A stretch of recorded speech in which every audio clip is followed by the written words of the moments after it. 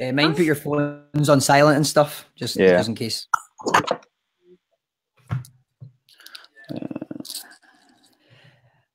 Hi everyone, welcome to Ben's Business Podcast, episode number 51. This was an impromptu get together between the three of us who have all read the book Building. I'm about to say another book, Pitch Anything by Oren Klaff, and we've all been reading the book ourselves. I read it about at least a month ago, and I've got Philip here, who's an entrepreneur. He's set up multiple businesses, and he's just recently finished the book. And he joined the Ben's Business Book Club after we all met at the 10X UK tour in Glasgow. And Ashton's here as well, who's also an entrepreneur, a portrait photographer. But I'll get them to introduce themselves. But we all met at a conference, and we were all in Ben's Business Book Club together, and we're discussing and basically doing our takeaways from the book Pitch Anything. So, Philip, would you like to introduce yourself first and give us a brief sure. So I'll give a brief background. I've kind of already run over this. It's a bit of a life story as well. My first business was a dog walking business when I was about 11, 12, something like that. Went into their education and all that jazz, went through. Main interest was rugby. Had a series of injuries which stopped me from playing rugby. Went into personal training, which was always a passion. I had my first client when I was like 15, which was a school teacher. Went down the normal gym route. So had a PT company, that side of it. And then to be honest, became a bit disheartened that I didn't have control over what I wanted to do and working in a normal sort of gym environment. So I decided to go and work for a startup company, which was in the tech industry. Alongside that, I can start up my own gym. And I've now been an example of working in the fitness industry and in a startup, put them together, created my own gym, which I'm now just a shareholder of. So I've stepped back from that. And I have a series of property companies now, which specialize in helping people with excess capital invest into property, specifically around Cambridge, or landlords based in Cambridge, which want a hands-free solution. So that's kind of where I am now. Well, good story. We'll need to learn more about that. And Ashton, do you want to give an introduction about yourself? Yeah. So I'm a portrait photographer / business student, you can say, because I'm reading so much about business, realizing that you can't just have a trade to earn money. You need to learn business to package whatever your skills are. So my entrepreneurial journey, you could say, started when I started photography, realizing, I can do something for people. And that was after I finished uni. So unlike Phil, I didn't start at 11. I started 20, whenever I finished uni. How old am I now? 29, 6 years ago. Yeah, so 23. Yeah, so I started after I finished uni, realizing, right, I want to do my own thing. How do I do that?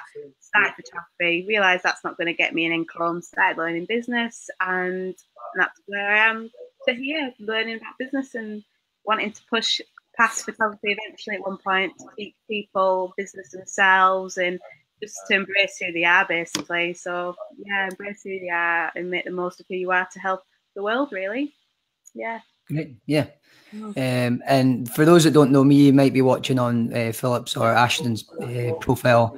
I started Ben's Business Book Club, which is a community of 1,200 avid book readers of business books, mainly non-fiction and business books, self-help, and even philosophy and beyond. So my expertise is lead generation through search engine optimization, ranking websites higher on Google. And I started that business about 8 years ago. I've done so much personal development in the last week at the 10X UK tour and the Super Genius workshop in London that I've almost lost my voice. So that's why I'm sounding a bit dodgy just now. So what I want to do is just maybe we'll go around and give some of the key takeaways that we got from first the 10X UK tour, since all three of us were at that. I never met you in person, Philip, but no. I would love to hear what your takeaway was, since I've not spoke to you yet, and then Ashton can share hers after you. Yeah, so the 10x, I suppose. I knew what I wanted to get out of it. I kind of knew what was going to be on offering and how it was going to be approached. And I think when I first met Ashton, I even pointed out that there is going to be a sales pitch. Just make sure you know what you want to get if you want to buy something. Yeah. Which I think is a general tip to anyone going into business. If you're going to events like that, there will be a sales pitch. It's the only way they can put them on. The actual ticket price usually just doesn't cover the rent of where they are. So, yeah. But yeah, actually what I got from that was, to be honest, one of the most valuable things was actually, going for a higher level. So I think, I can't remember what they called them now, but we were like a platinum or a Premier or something band, but it meant that actually you got an enhanced sort of networking aspect to it. So we went for dinner, and there was more of an intimate sort of side of it. So I always think, for me, going to that, it was very much about the quality of networking and other side of it that I was going to do. Everyone's going to be able to listen to Grant. Everyone's going to be able to see this. Everyone's going to be able to do that. That's standard. What else did I want to get out of it was quality networking and actually get to form some relationships. So I knew, for me, that going for the higher band was adhering to what I wanted to do. And then on the side of that, I knew I wanted to go on to Grant Cardon'e's university program. And they always do a discount at those events. So, yeah, that's kind of what I got out of it. I had an agenda of what I wanted to do. Saw it, executed, done. Yeah, it's good to go to these conferences with an agenda like that, like a plan. yeah, because it's so easy to get kind of caught up in it all and just, get super psyched for everything and then just, go full baller and just buy everything. Exactly. Which I wouldn't recommend to anyone. Know what you're kind of getting into, no matter what. Not to say that what they're doing, is untrue or anything like that. You just have to know what you want to get out of it. But thoroughly enjoyed it. Really enjoyed meeting all the people, and the content was great. Even from just the presentation point of view, not just some of the stuff that we got from the being in the higher seats, more expensive seats, was outstanding. But yeah, I to be honest, I think more people should do that sort of stuff, whether it's hosting them as well, but also going to those types of events. That I think they've got in some cases a bad reputation of being a bit cheesy and American, but actually, if you go along to them and you kind of what you want to get, there's some really good content out there. A lot of the time people overcomplicate things, and these seminars and other chats with people just clarifies it and makes it all a lot easier and a lot more achievable. Yeah, I agree, and there's a lot of value. What about you, Ashton? Me, I was fangirling. I wanted to see Grant Cardon'e in person. I was like, I need to see him in real life. And then it's one of my, I got to see him in real life, ticked off. Do you know what I mean? But mostly the energy. That was one thing I didn't realize would be the biggest impact for me, was the energy of being around. It's one thing to watch these people on the screen, on the computer, and be like, oh yeah, like I understand what they're saying, I get it, but then it doesn't sink in with you when you turn that screen off. Whereas when you're in that room, in the presence of them, you just get that, you just get it. That's what for me, I don't know if that was just what I went through or if it's what people feel as well, is you just like there was a lass who was there, Aisha, she was saying how what a difference it was in the energy of the people who went. So the people who got the cheaper seats, and you noticed it at lunchtime, most of them were on the phone for an hour, sat on their own, just not keeping themselves to themselves. They're all closed, but the people who were further down, they were so much more open, so much more chatty, it was just a lot better energy. And people who were talking on the stage, they were even more so, because they keep pushing themselves. And that's the biggest thing I got from it, because I know a lot of the info that they were saying anyway, and because I've read loads of the books and that he's got, everything like that. But main thing was the energy, and again, it was the connecting, it was the networking with people. Like that is just invaluable.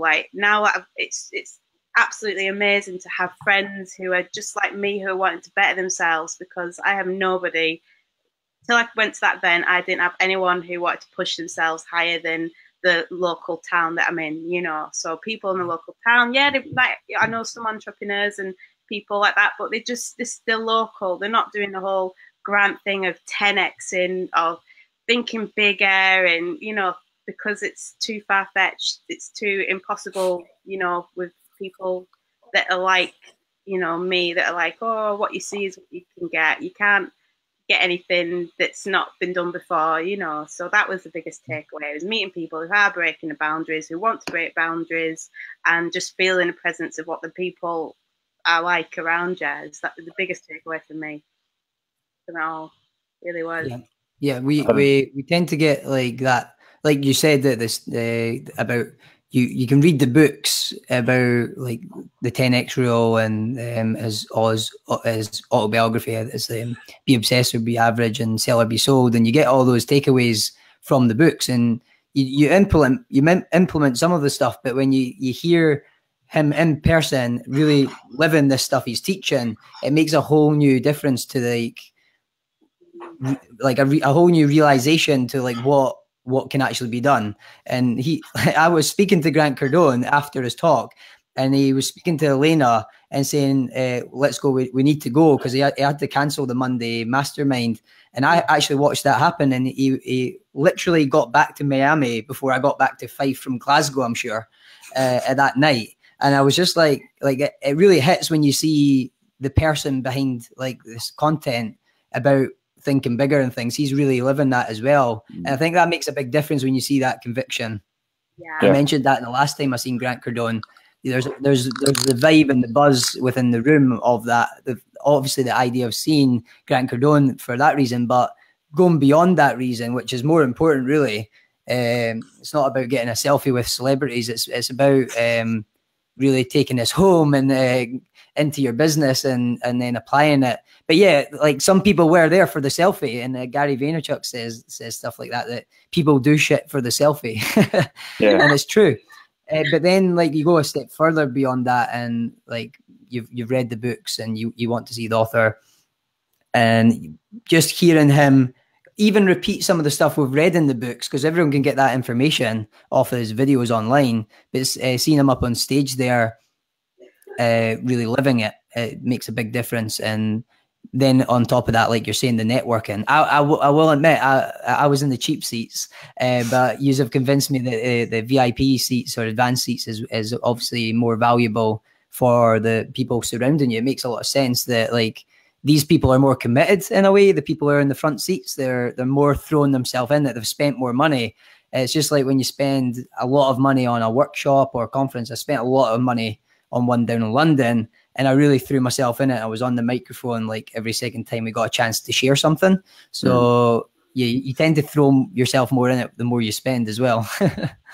Well, it's the age-old saying as well, is, you know, you're a product of the environment or the people that you surround yourself with. And, you know, going to those events, you know, that's a key thing there. You get a lot of people, and as Ashton said, the people who are at the front, we're networking, joining around people, and you all have that opportunity, you know, especially in the breakouts and, you know, when we go for lunch. But you can see how the room changes, and you kind of go, well, which ones do I want to be in? You know, ultimately, people at the front have paid more money. Don't mean to generalize, but if they've got, you know, if they've paid the extra money there, you know, they're wanting to get more from it. So go and talk to them, because they're probably going to be proactive. They're probably going to be driven. They're probably going to be, you know, maybe a little bit further ahead. You know, some won't be. Some will be starting from scratch, you know, by all means. But you know, generally, if you've invested your time and your money into a particular level, and someone who's just sort of at the back of the room and just tried it out, go, well, who do I want to be around?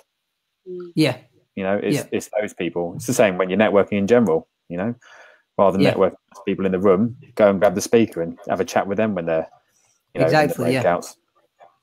I think also like just planning before you go, because like I felt like there's a few people I spoke to who were there, and they just flung money at it, thinking, oh, if I get the best ticket, I'm going to get the best advice, and it's like you're saying about the things they sell.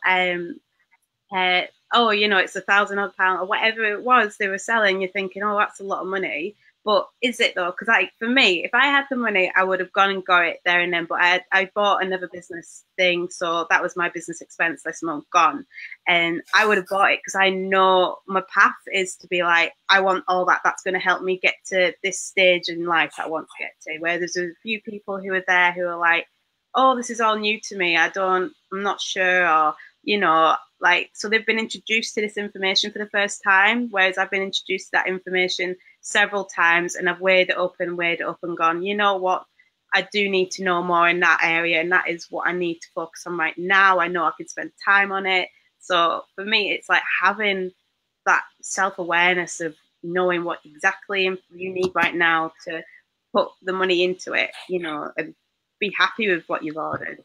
So do you think you would have gone for would have purchased more if you had the opportunity to? Yeah, if I had the money, I would have gone for it, because I just know, because of research beforehand, oh, that is information I really need. Whereas somebody who knows information like that might be looking for information in something else currently. So it's all about timing and absolute present awareness of what you need right now in this moment in life. Right, this month, if you're going to study something, what are you going to study? Or this next year, what are you going to study? Like, you know, that's what you're selling education. Is that the education you need this month, this year? You need to know that yourself. No one else can help you in that regard. So until you know that, you won't find the value in what people are selling, because you're not clear in the first place, if that makes sense. So I found that was a good takeaway. And I just wish people knew what they need more, if that makes sense, because then they would get more value out of what is around them, you know, and what the event they've gone to. And so I think that helps as well. And this call is about the Pitch Anything book as well, so I think we could get onto that now as well. Dylan's left a comment saying the selfies are still worth it too, and I do agree with that. The selfies are worth it, because when you get around like these big guys, you're associating with these guys in a way, and you put on your Facebook, it is like you're now associating with Grant Cardon'e, and it looks good for that reason. I guess it brings your authority up when you surround yourself with people like that you're clearly getting around. So there's value that comes from that as well. And ultimately, if you're in a picture with them, I only managed to get one and it was rubbish, so I can't publish up. It just looks like a blur. But if you tag him in it, everyone that he is connected with sees it as well, and then they'll probably follow you or whatever. You've just instantly expanded your network.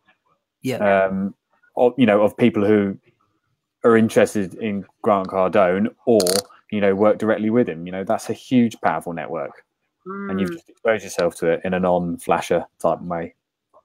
Yeah, exactly. Like you like the book Pitch Anything. So I've got the first 76 words just for people who are watching to hear about the Pitch Anything book by Oren Klaff. I just wrote it down here because it's really good. He says there's a fundamental disconnect between the way we pitch anything and the way it's received by the audience. And basically this book is about fixing that problem where people are disconnected from the message you're putting out there. It's about connecting with a different part of the mind so that people actually are listening and receiving what you're saying. They're not just waiting for you to finish your pitch. And this book is fixing that problem. He's using a methodology where he generates, I think he says, 2 million. He raises funds for large businesses like Marriott at the rate of 2 million per week. And I thought that was really impressive, the amount of he's raising for these companies through his pitching techniques. And there's so many other people who do this venture capital raising, and people go to him for the reason that he's studied the mind, basically how the mind works and how people receive things. And as Ryan Pinnock's been teaching me, Super Genius, who actually recommended this book to me, Ryan Pinnock teaches psychology and things, and he's an entrepreneur. He's a very good entrepreneur and good at sales. And pitching anything is really a really good way. Like, forget about sales. When you can learn this stuff and learn about the mind in this way, it's all about connection. And Ryan Pinnock always says connection beats perfection. So I could read this word for word that I've got here, and bore people to death with all the logical facts about the book. But this connection by looking at the camera, looking at people in the eyes, and talking from the heart rather than from overdoing it from the head, it changes the way that people listen to you. And I think that's one of the key bits I got from the book, and how he described the book in a summary. So, Philip, would you like to give us some takeaways, like your number one takeaway from this book, Pitch Anything, to share with Ben's Business Book Club and podcast? Yeah, one thing. I guess for me, obviously it's about pitching, and I was thinking about how can I use it as a business sense. But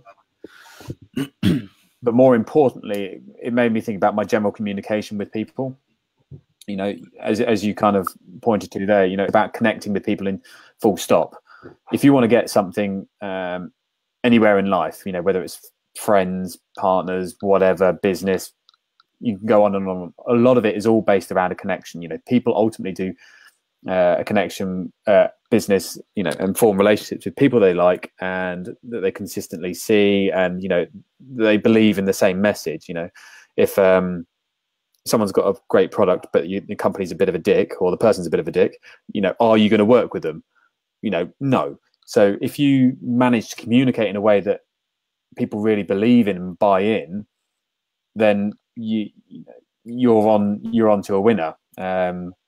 You know, you want to work with people that you like, and that's kind of how you present yourself, is in that initial pitch, regardless of it's, you know, social meeting down the pub or pitching, you know, a couple of £1 million deal. It all comes down to that initial pitch. And I think we often get tied up in what we're trying to get across to someone. So again, bring it back to the business side of it, you know, and he talks about this a lot. And I suppose the exaggerated versions that you kind of think of are, you know, the analysts that they kind of go into, people who constantly give them the facts and figures about everything. And you're like, well, I haven't retained any of that. And to be honest, I don't really believe it. And you switch off. Or equally, you know, you get someone who's overpowering, and the person who kind of, I've read some of their books and some of their work, is Jordan Belfort from The Wolf of Wall Street, of how it's very much, I'm sure we'll go into this in a little bit more detail, but power frame. If someone's like that and they're just hammering away at you, like, I switch off as well. I'm like, you lost me, mate. I haven't got time for you. It's the classic car salesman type thing. So that was my kind of biggest takeaway, was actually switch positions with the person you're trying to talk to, understand what they would want from the situation, and, you know, how are you going to put it across? Yeah, in any area, business or personal. Oh, it's gone quiet. Yeah, I can't hear Ben now. No, I can't hear Ben. I can see you, Ben, but I can't hear you. Well, I had it on mute. Sorry, I was coughing, so I put it on mute. Yes, what I was saying is that was a good summary as well of the book. What you got away from it as a whole, that's really what it's about. Not being a dick and making people like you first and foremost, and connecting emotionally before rationally. And it's like in sales we call it like building rapport and that, but it's way well beyond that. It's really understanding the brain. But what we'll do is, Ashton, do you want to give your number one key takeaway from Pitch Anything as well, and then I'll give some of my takeaways. Yeah. Well, for me, it was to just take control, and like harbour more like masculine energy of, you know, I'm setting the stage, and this is the scenario. Yep, first read it, but you take control. Don't play Mr. Nice Guy, and, you know, say thank you. And like, well, it depends on the situation, but basically, like for me, like I said to Ben before, I was like, this book has made me realise that I need a personality change, because I'm so like nice and making sure everyone's happy, everyone's fine, and, you know, putting them first, and almost in it, I realised through reading the book how that's put me. That's why people don't respect me, because I'm not respecting myself, but I'm not creating authority as such. Do you know what I mean? And so my biggest takeaway is the whole, you know, like there was a scene where he had to do a pitch for a guy, and he was in the guy's office, and he was explaining how you've got to like override what he thinks he's in an authority role. You've got to have the power role instead. So he said he was sat in a chair in between his two, what's the word? Not servants, two colleagues. Assistants. Assistant, that's the word, yeah. And how he's like, oh, I'm hungry, and he goes and grabs a knife and a drink of water without asking, and he sits down and he gets hold of the guy who's the big boss's apple and cuts it in half and makes the point of, this is how I like to do deals, 50-50. And I thought, that is brash. You know, that was my take from it, was to be like, look, you're not being rude, but you are not a pushover, and you are letting them know what your points are. So again, you're prepared, you know what you want to say, and then you're stating the fact that you've only got so much time. Be like, look, instead of you going, oh, have you got 10 minutes to hear my pitch? You're going, are you worthy of 10 minutes of my time to listen to my pitch? Because I could speak to a lot of people. You know, and that was the biggest takeaway for me. I thought that was really good. So it gives you that, like, it's nice to know what options there are. You don't have to just be one kind of character. You can be fluid and go into different frames, as they talk a lot about. Yeah, so that was the biggest thing for me, was you take charge as long as you don't do it rudely, because they'll switch off, but you do it in a way that intrigues them. That's the key word, is intrigue them. So they want to know more about you, because they could learn something from you.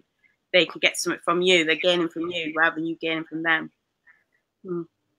Yeah, that's good. And then Dylan says, love the word servants. I know. So get some servants. Yeah, that's one of my key takeaways as well. That it's like you're saying, be direct, but don't go over the top with it. You have to kind of, he says, balance it with kind of some humor.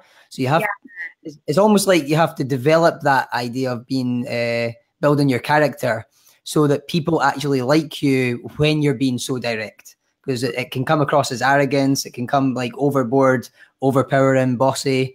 But if you can somehow get off with that, like grabbing the guy's apple out his hand or cutting the apple in half and sticking his feet up on the boss's desk, that was a pretty cool story he told us about that as well. And like, if the wrong person does that, they'll get thrown out by security. So like you kind of have to listen to this stuff and do it in the way that is natural to you, that you would do with friends or whatever. Because if you do this wrong, it blows the whole thing. But like you're saying, you have to get to the point, because if you try to overplay it, overanalyze everything that you're doing and be too careful, you end up not getting what you want. So it's being direct with your communication and going after what you want, and being pretty ruthless in that situation. Yeah, I think a key... one of my key takeaways was he said that talk to the, like, we've got these three modes of the brain, and it was the croc brain. I think he says the mid brain and the neocortex. And the croc brain's like that part where we speak to the emotional part of people. It's the primate brain that gets the connection first. You build the connection first, and then you go into the midbrain, and then the third. I think the neocortex was like the complex part that can work out, do the maths and reason. And we kind of have to go through those steps. You have to go through all three of them before you can get to the real facts that are needed in a presentation. I think Dylan actually posted that. He says it's a Greek saying, ethos, pathos, and logos, and that was how it was explained in I think it's Talk Like TED by Carmen Gallo. He analysed all the top TED speakers. And his book is basically about ethos, pathos, and logos. And ethos was, I think, the emotional part that took up the majority, I think 80%, the emotional part takes up 80% of all the best TED Talks in the world. And the actual logos, which is like data and facts, took up a very small percentage of those talks, which is very interesting. And this book kind of reconfirms that, what I learned in Talk Like TED. Yeah, I think just to expand on go that, ahead. The ethos bit. So what you're kind of going into is very much someone's vision, and that's what people buy into. I can't remember which the book was that I was reading, but they used an example of a voyage. So if you had two ships, leaving the UK, going to discover the new world, and if someone came up to you and was like, right, we're going to go on a ship, we're going to discover the new world, we're going to come back with all these gems and luxurious things, we're going to see this, we're going to do that, it's going to be an epic trip and it's something you'll never forget. And then you've got the other side of someone going, we're going to be on a boat for 3 months, you'll probably get scurvy, you'll be sick all the time. When we get there, we're going to meet barbarians, you're probably going to chop our limbs off, we're going to lose this. Which one would you prefer to do? Yeah, obviously the first one, because it's it's that vision, it's the great thing, rather than the specific details of what you're going to go to. Yeah, spot on. And Dylan's mentioned that order as well: authority, emotional, and logical. And a large part of the book, Pitch Anything, was about making yourself an authority, like what Ashton mentioned about kind of being more direct and not being a pushover. You're creating the frame that they are coming into your frame. Like you're creating the structure of how this meeting's going to be run. You're not falling into someone else's frame and structure, because that's when you start to be dominated and you don't end up getting what you want, because you're kind of put through a system with like needing to speak to someone's assistant. One of the key takeaways was like, no one can tell your story as well as you can. So like, you don't want to speak to the assistant and get the assistant to pass it on to the boss, the big boss.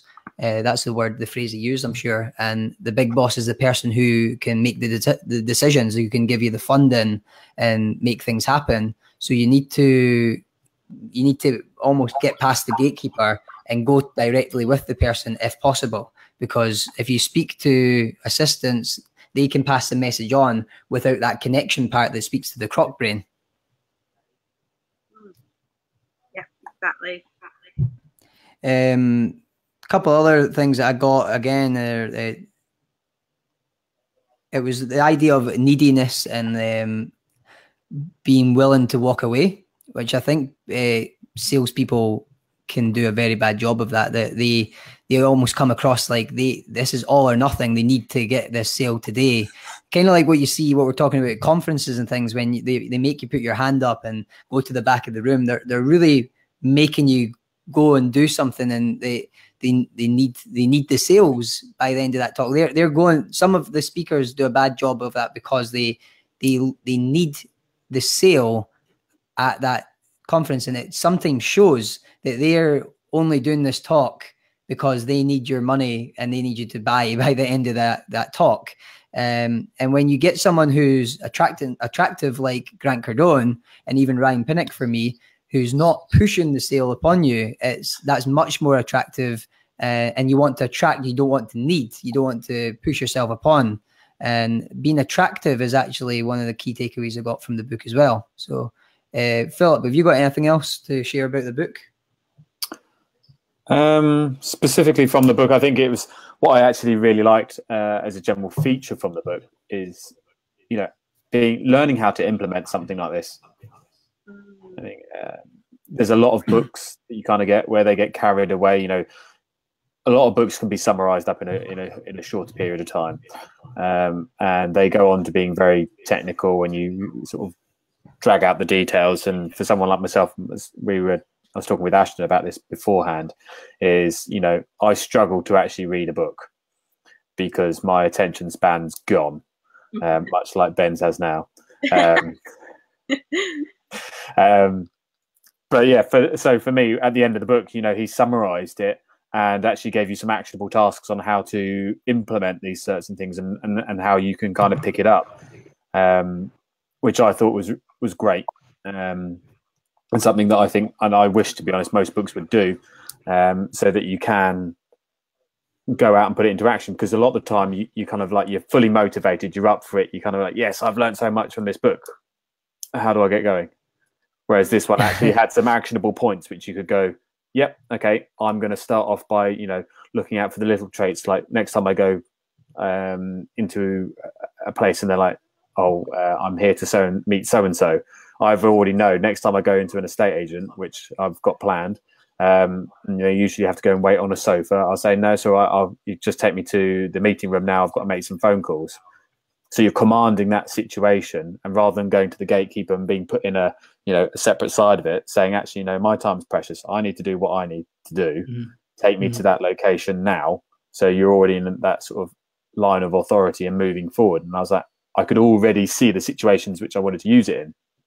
And I think that little summary at the end really helped with that. Okay.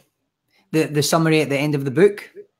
Yeah, it kind of gave you, I should have got my copy here, actually. It gave you kind of a couple of points at the end. It was like, okay, so at the end of the book, it had like, I think it was four steps. And it said how to start training yourself. And it's first of all was look at the, where have I got it scribbled down? Yeah, the beta traps. Yeah, so he talks about the beta traps, which are things like the classic ones is, you know, walking into a place and they're like, go up to the reception desk and you're going to go, oh, I wonder if you could help me. Well, first of all, you're putting yourself in a situation where, you know, you're giving them control and command. And then it's like, I'm here to meet so-and-so. And they're like, okay, well, you need to fill out this form, fill out the form. That's another command that you're giving into them. Then it's like, go and sit over there. Okay, I'll go and sit over there. We'll come and get you when we're ready. You know, these are all little beta traps. And actually you look around, they're in lots of different situations. And you kind of go, well, actually, how can I, you know, not just ignore them, but go, okay, how can I kind of just restructure it? So, you know, you might be doing what they want you to do, but restructuring it so if you're gaining your control. So if you are going into a meeting, ultimately you want to start on that positive foot. You want to put forward. So if someone says, oh, can you fill out this form? You say, well, you should have most of my details already. I need to be going to that room because I've got this call. Or, you know, yep, that's fine. I can do it whilst I'm in the meeting room. Can you take me to the meeting room now? You know, that's not out of the, that's not, you know, you're not being rude at that stage, but you're taking on their information and saying, okay, how do I want to do this? How do I want to execute it? And that automatically starts that beta process of not being sort of tied down. But that's the classic one that everyone can, like, you know. Yeah, that's really good. That you walk into Starbucks, for example, and they have a system and a process that they want their staff are trained to stick to. And when you go outside of that system, they have like a sort of bamboozlement. Like, for example, we were learning at this workshop to go into like things like places like Starbucks and Pret and go and ask for a free coffee. And like literally you're basically, their systems here and you're just going like that and jumping right over it and saying, skipping the queue almost. So like you're just going straight to the person, looking them in the eyes and saying, can I have a free coffee? And it's quite amazing how much you actually get stuff for free when you just go and ask directly like that, bypass the system and go and ask for what you want. What was the result? We were calling it the super conscious bamboozlement, because that's the kind of face you get. They're like, what? And some of the responses you get are funny because people are not trained or prepared for something outside of the structure. So you actually then, like you're saying, weaken their structure, and then they don't know what the next thing is. So they actually take you as an authority at that stage, and then you get what you end up getting around that process and getting a free coffee or like whatever it is that you're going for. It's not about getting a free coffee. It's that's about the practice that we're doing to like bypass that. Yeah. Did you get a free coffee? Yeah, I've had lots of free coffee since I learned this. It's amazing. It's amazing. Yeah. Free banana. I'm going to go into Aston Martin then. Yeah. Yeah.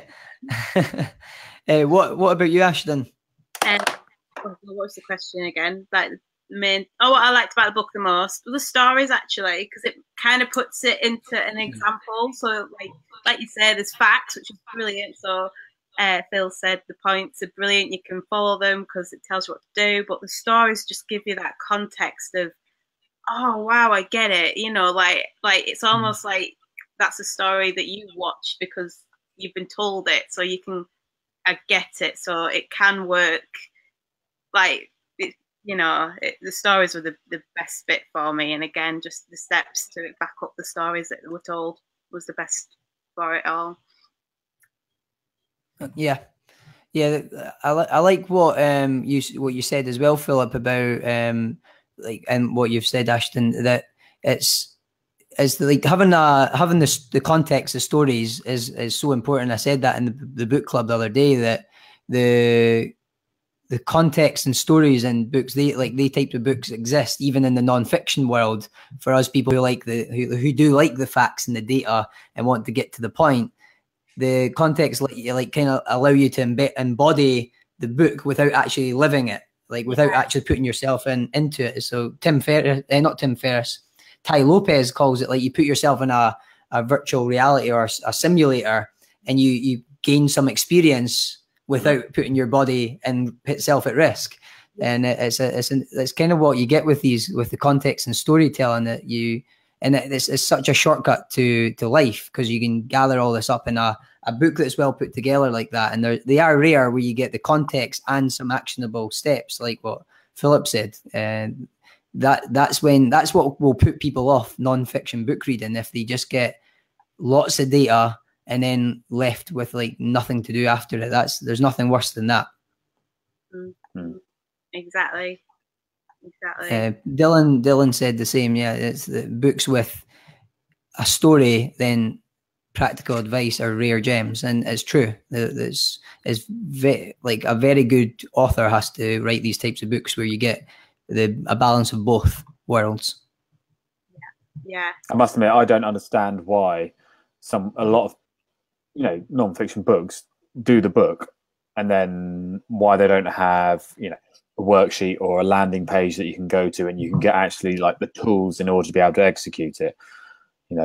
I guess this is the entrepreneurial mind sort of coming up, but you kind of get people involved, through the book, and then you're like, well, I might as well grab their email and all their for marketing stuff, because they've bought in. So why not add on stuff such as workbooks, how to go through it, how to actually implement it, rather than just the pitch, which a book, in a lot of these types of books is.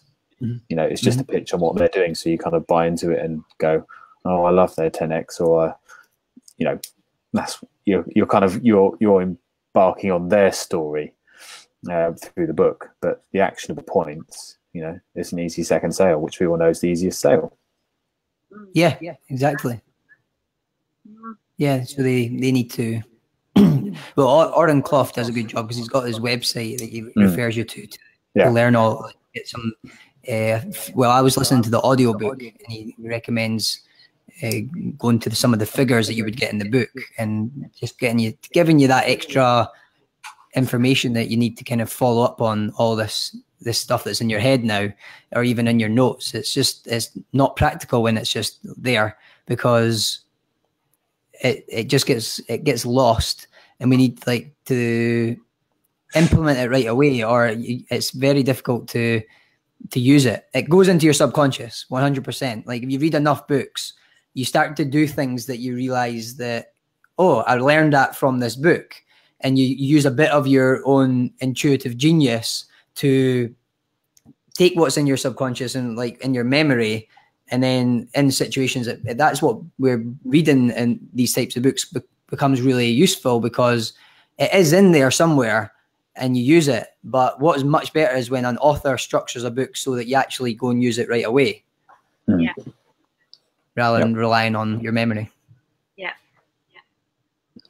Okay. We've got a couple of live viewers. Let's see. Okay, Dylan's having his breakfast while listening to us. He's in the United States. I noticed that you said, what's wrong with Americans on one of my comments. There is nothing wrong with Americans. Just over in the UK, we have a preconceived idea of seminars and stuff being over there, being full on happy clappy, or, full on push you everything. I've got a lot of American friends, and a lot of them came to my gym. So nothing against Americans. It's just nothing. it's a huge generalization that I was using as an example. Yeah. No. Yeah, these personal development seminars and things, like some of them probably do look cheesy to the outside world if you've not been to them, but there is a lot of value to get. A lot of Americans as well, I think we have a look on, and this kind of leads back to actually what I was saying earlier. Is no matter what you go to, whether it's a Tony Robbins event, which is notoriously a bit more jump up, clap around type stuff, know what you want to get out of the situation. And again, this leads back to pitch anything. It's know what you want to get out of your pitch and what you want to get control of, and actually go to that. So, if you are going to particular events or you are going to a meeting, know what you want to get out of it. It doesn't matter what the surrounding situation is, that you can still have control if you know what you're looking for and how to approach it. Yeah, that's it. I like your strategy. So just plan before you throw yourself into these environments whether you're pitching or whether you're going into to learn and get something away from anything. So it's kind of like planning out your day, because the day goes much better when you do that, and we should do it for literally everything. Yeah, definitely. Yeah. Okay. Well, I think I don't know how long people's attention span don't last long, as we've learned in this book. So I think we'll close it off here because we understand the mind a wee bit better. But everyone who's watching this or listening to this on the podcast, thanks for joining us, and I hope you found value from it. I highly recommend, and we all three of us highly recommend that you read Oren Klaff. Is it Oren Klaff? Oren Klaff, Pitch Anything. Yeah, I think takeaway. I would thoroughly recommend this book to anyone, not necessarily someone just in business or looking to pitch, but actually just from the communication point of view. If you're talking to people leaving school, people leaving college, people leaving university, we've all been in that situation where you have to walk into a room, open that door, and you're dreading having to talk to that person in front of you. Having stuff like this, how to communicate, it makes it so much easier. And everything's a negotiation, and we're always selling ourselves in business and out before we've ever even discovered what business is. Like you're saying, you're always selling something, you're always negotiating and either getting what you want or not getting what you want, sell or be sold. Like when Grant Cardon'e says, you're being sold on their idea or your own idea. Any last words, Ashton? That I like the whole American thing about them being a bit too woo. I love it. I think it's brilliant. But that's one of the reasons why I love Grant, is because he is out there, but when you listen to what he's saying, it's gold. Like when he says his points, you're like, oh my god, I can't argue with that. Just like communication overall, that's what this is about, isn't it? Everyone needs to master communication skills, and they really do, because everyone's got good points to make. But if you can't get that point to somebody that you need that point to come across to clearly, then you're going to be frustrated, and this book will beat that frustration, basically. It'll just be great. Well worth a watch of anything on TED or anything like that from Olaf. The other guy that I actually, when we talk about pitching and presentations, worth a look, is a guy called David J. Phillips. If you look him up on YouTube, he talks about the dopamine release, which again is something that they mention in this book. Well worth and it's annoying how it gets you going. So you can feel it kind of working and actually what you're trying to do, and it's creating that excitement for you. But well worth. I'll pop it in the comments. Actually, I'll pop a link in the comments for this. That'd be good. Yeah, please do. Sounds interesting. Yeah, great.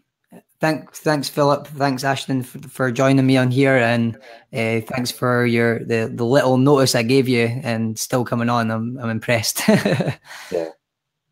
Cool. No problem at all. If guys want to connect with me, then feel free to on Facebook or LinkedIn, or my businesses, which are Cambridge City Living, Cambridge City Accommodation, or PJ Wells Pitch. Yep. And how could there you go. Pitch yourself, Ashton, if you want. You can follow me on Facebook and Instagram currently, Ashton Bowron Photography, and yeah, and I'll be getting more into social media myself. That's another to-do list. But yeah, so Facebook's my favorite and good connection thing to find me. Cool. And I hang out in my own community with these awesome guys, and 1,000 more entrepreneurs and business owners in Ben's Business Boot Club.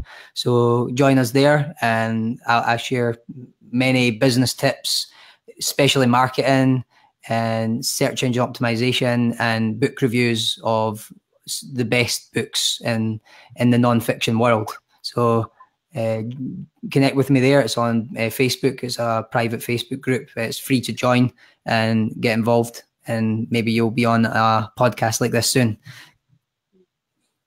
Okay, thanks everyone. Bye for now. Bye. Cheers, Ben. Bye. Thanks. Bye.